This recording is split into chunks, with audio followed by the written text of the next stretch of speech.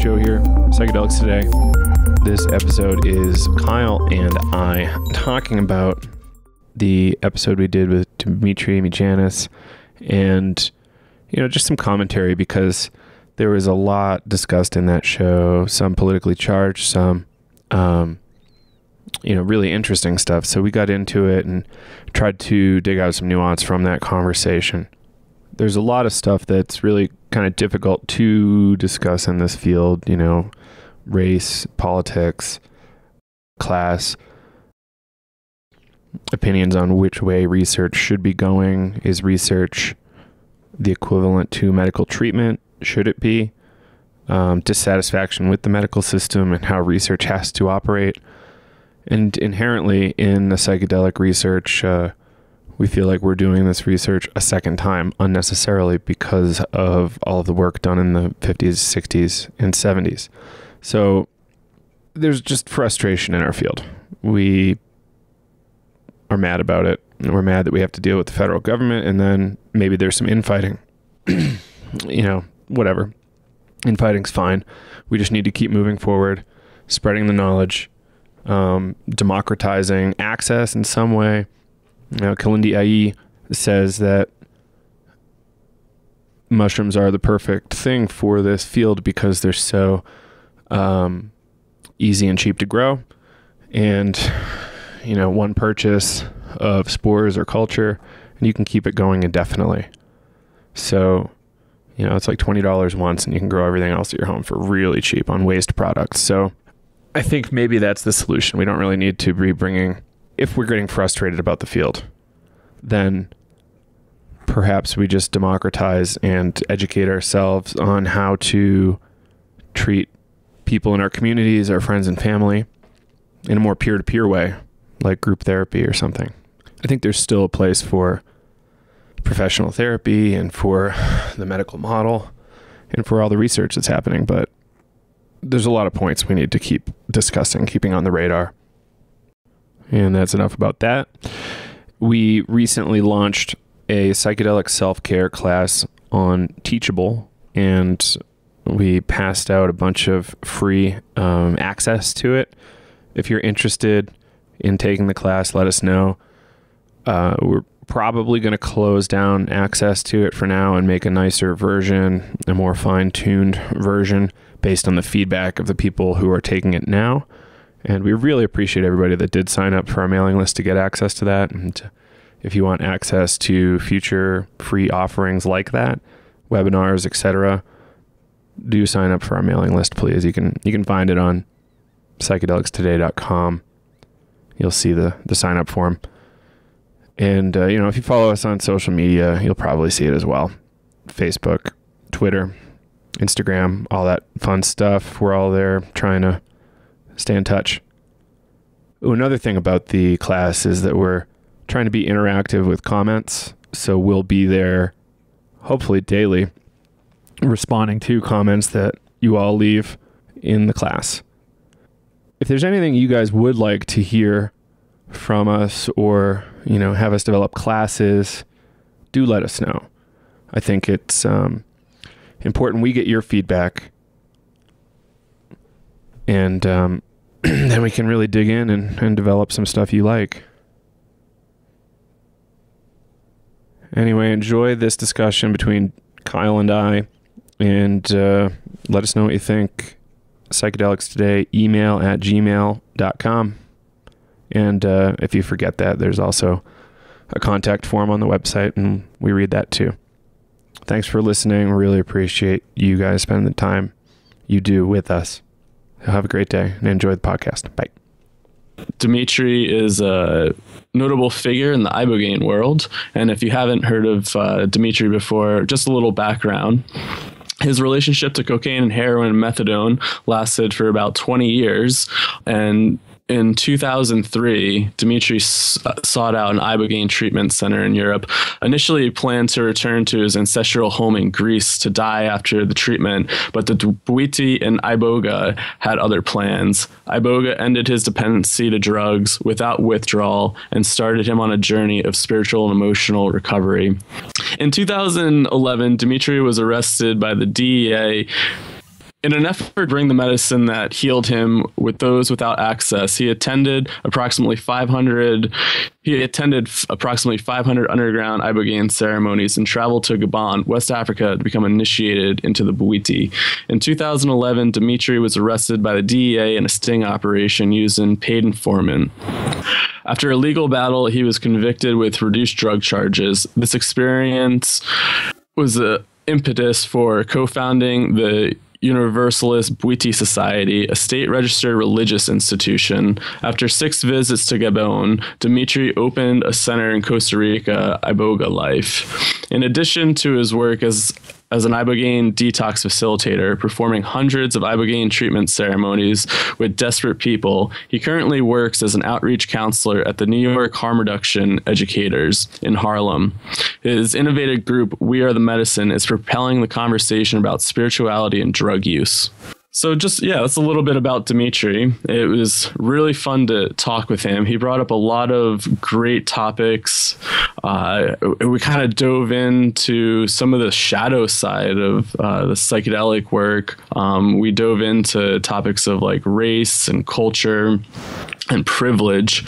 And, Dimitri is a firecracker. He brings a lot of energy, and I think he spoke about a lot of things that might not be said normally in this field. And I think it's important to highlight, the race and privilege thing, just because, it's an underrepresented discussion point. And,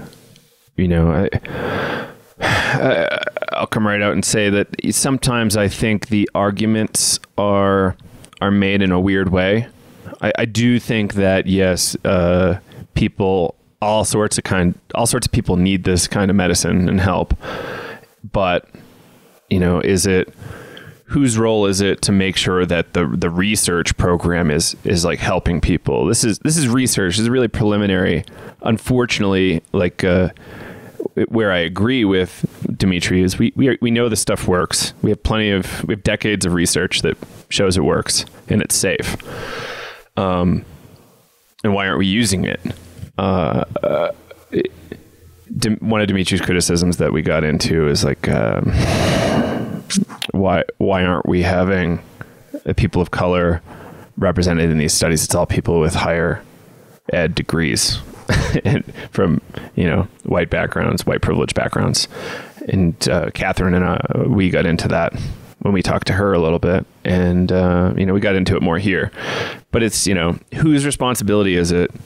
Is it the responsibility of the researchers to include diversity as part of their research? Perhaps maybe it's not going to work as well, or maybe it works better for those diverse populations. We don't know because we don't have that data. We have data from Soviet Russia, but we don't necessarily have data. We don't necessarily have data from Baltimore. Right. But what were your thoughts on the interview? I thought it was awesome, and I really hope a lot of people listen to it. Yeah, I'm really interested in just like shadow work in general, and maybe just that's because it's part of my background of I'm interested in death, and I think death is a shadow topic to begin with. And I think to help move some of this forward, it needs to be talked about in a conversation. It needs to be expressed. And, sometimes I think it might, rub people the wrong way, especially maybe those who are doing the research. And I kind of bounce back and forth between I get it because I'm a student and I want to propel this research, and I get that we have to follow certain guidelines and procedures if we want these medicines to become legal. But I'm also kind of carrying that other torch where I'm but it should be accessible. I mean, especially something like this,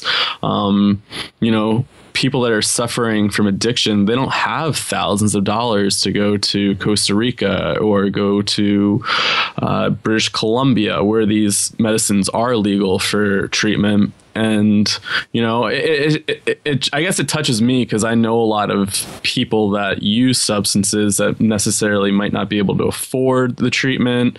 And, you know, there's a lot of people out there dying right now. There is a huge epidemic with heroin and like the fentanyl that's going around. You know, I've had people in my life die, and it's just, it kind of stinks that, yeah, some of the research isn't there. And, yeah. So that makes me think, like, this is research. How is a 30-person trial going to help anybody to any meaningful degree? Right. Especially if your home life might be a little rugged or something. Mm-hmm. I think they want to pad their stats in the research by knowing that somebody's going to go home and, you know, maybe they'll be able to go afford a massage or something, or take 3 vacation days, whereas the other population won't really be able to do that. Right. And maybe that's a long-term strategy to be able to sustain the research for longer. Mm-hmm. You know, I don't know. I don't know the reasons. I'm sure a lot of these researchers aren't necessarily racist. They could be, but I don't know. But, you know, they're not picking. I necessarily don't think they are. I think it's just hoops that we have to jump through right now. And, you know, maybe a lot of researchers do feel this way about like affordability and, you know, opening it up to other populations, but maybe just where the research is now, maybe it's not possible. I don't know. And maybe it just kind of comes back to our belief system and whatnot. But how do we want to operate in the future? Do we want this thing to be hyper medical? You have to check into a licensed medical facility of some kind to do this treatment, which then, you know, excludes a large portion of the population from this kind of therapy? Or do we want to figure out how to legalize it and include it in the medical system, and then somehow from there further democratize it so that communities of people, like, you know, psychedelically informed AA could help each other, something like that? It's kind of huge questions. Yeah, it is. And I don't think there's a right or wrong answer. We want these things to be used as necessary. I think we want everybody that's suffering to be able to get access to this stuff. Mm-hmm. Some people think that by getting it in the medical system, it excludes, by necessity, excludes a lot of people.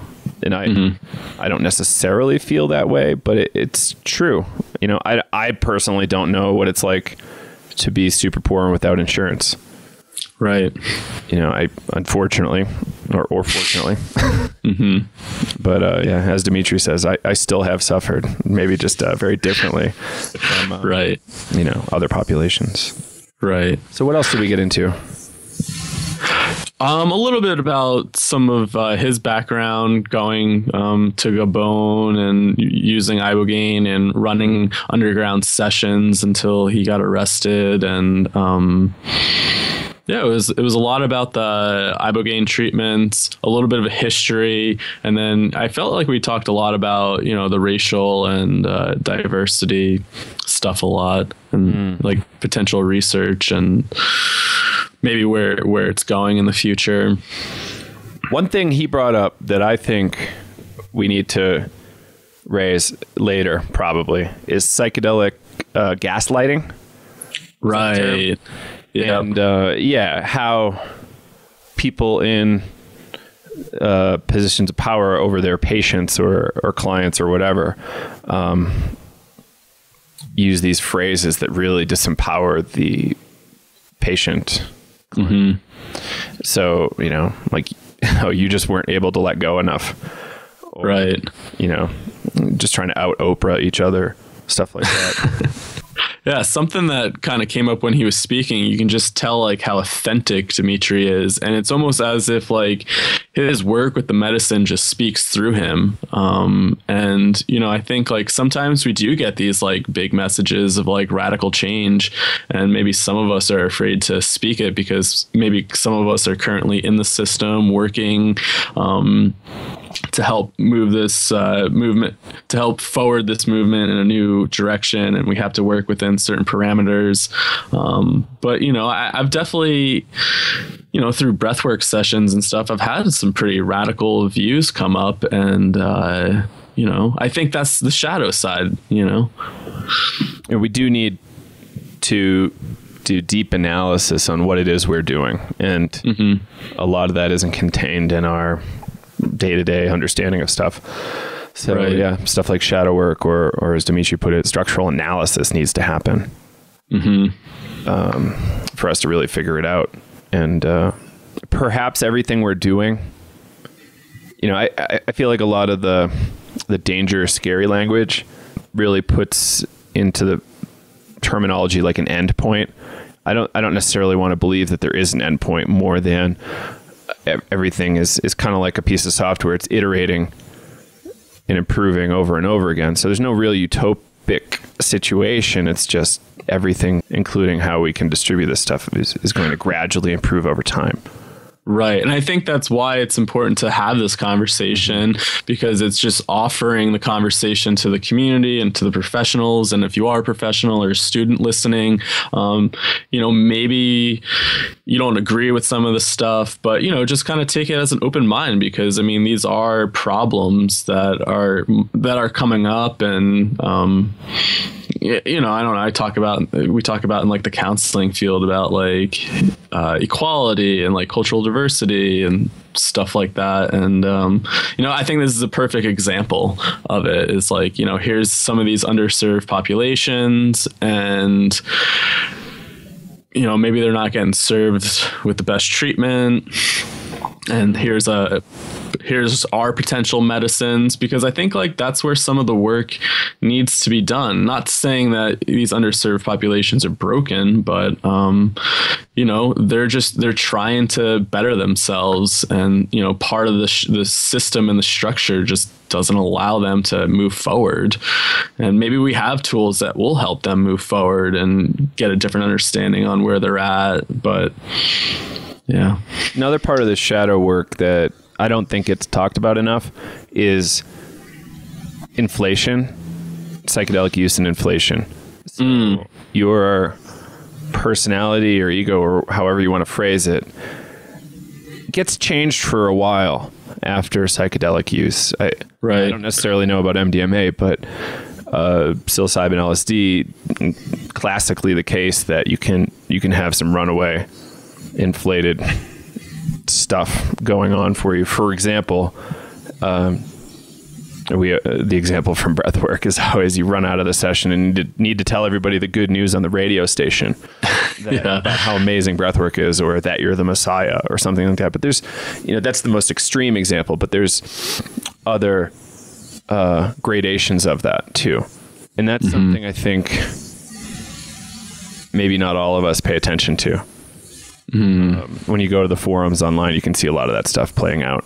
It's just outrageous. And I don't know that it really happens in conferences all that much, but some of the opinions being presented are coming from that inflated place. Right. Right. Being like, rock solid, centered on well-considered opinion. Yeah. So something to keep in mind. I don't know exactly. I don't necessarily mean anything by that, but when you're hearing people in the psychedelic world talk, take a second to analyze, how far outside of center they are. I totally agree with Dimitri's opinion that a lot of stuff is broken. Tons of stuff is broken. Right. How do we address that? I don't know. I'm not the one with solutions. Right. I do think that we have a lot of work to do, and I don't necessarily think the U.S. federal government is the one to do it, but that's the system we have to kind of play with to get a permission to be adults. Right.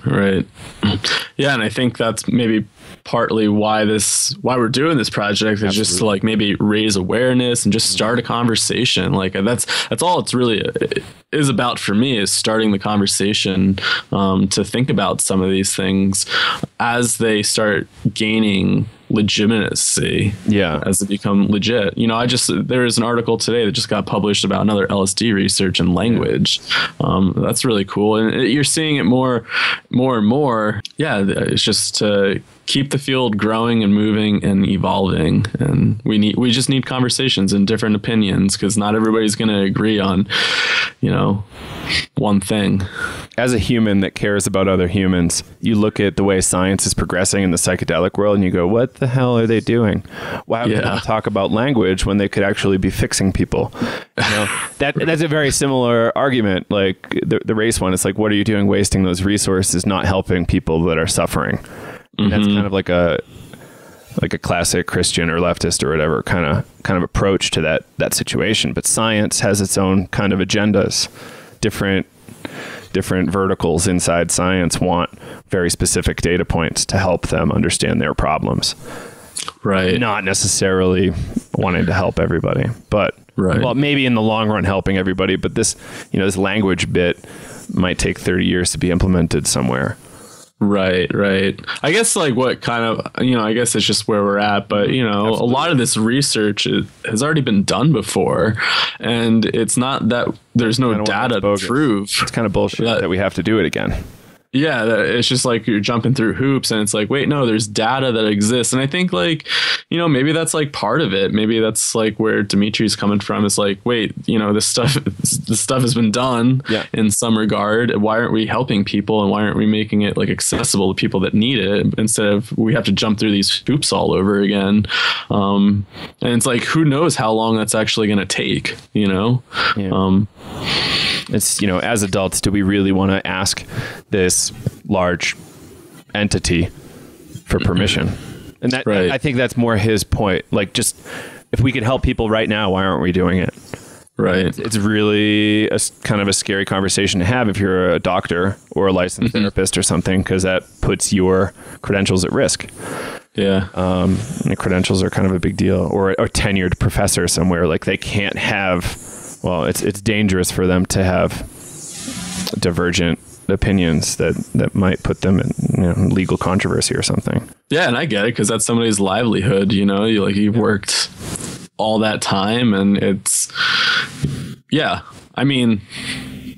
Yeah, I get it from both sides is what I'm trying to say. And I think that's why it's such a hard conversation to have, because you can see it from the different sides, and it leaves you with so many questions where it's like, okay, it's all out on the table now. Like, what do we do? And how do we like move forward with it? So all that said, I think Dimitri is one of the more impactful underground therapists, now retired. Don't ask him to do that stuff.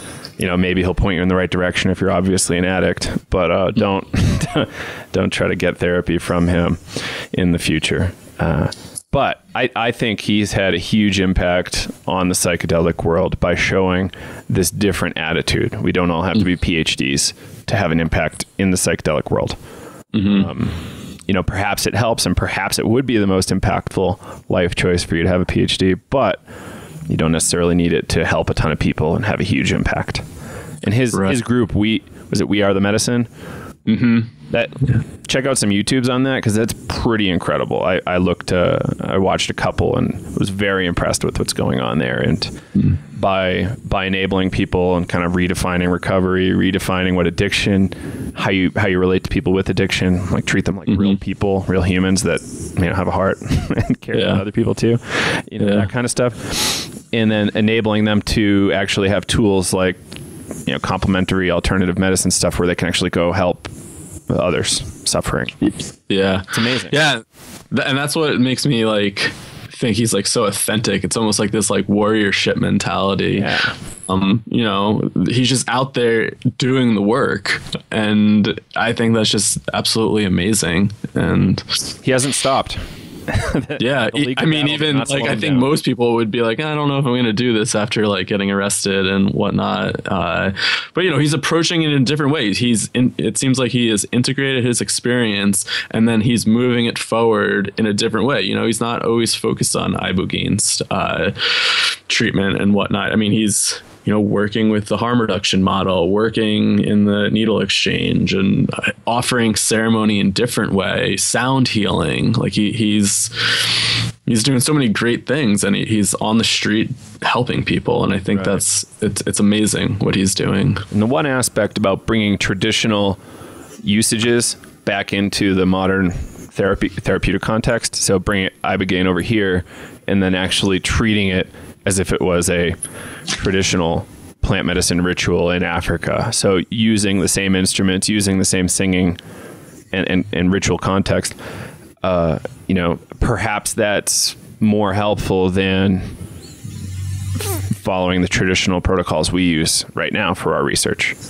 Right. So that's cool because it sets the precedent that, oh, look, he's been doing it this way. It's not, Bach on the couch. It's, drumming, singing, like high energy environment. That's right. As opposed to just a little bit more sterile. Like I like the modern context, but yeah, I think we will evolve it. Right. And, he mentioned, he when he was doing it, he did work with the medical profession because of that one time that seemed a little risky. So, I don't think he's totally against it, like the medical aspect of it. It's helpful to have maybe a nurse or a medical professional there to make sure. Especially when you're dealing with like people coming off of substances, you just have no idea how their body's going to react. And it's important to kind of have that medical structure there as well. Yeah. Yeah, cool. So I think we've done plenty as a way of build up. One of the most charismatic and high energy people who really, when I saw him at Horizons forever ago, really kind of changed the way I looked at the way people can do therapy this way. Mm-hmm.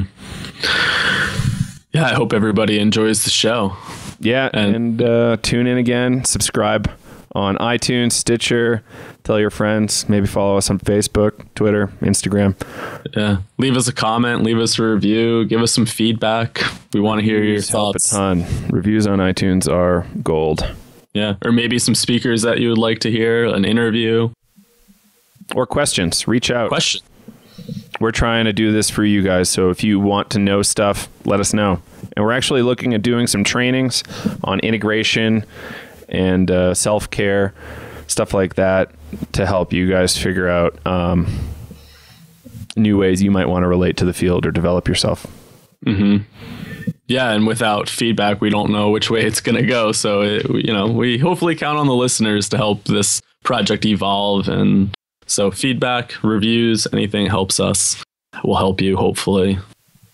All right. And thanks for listening, guys. Take care.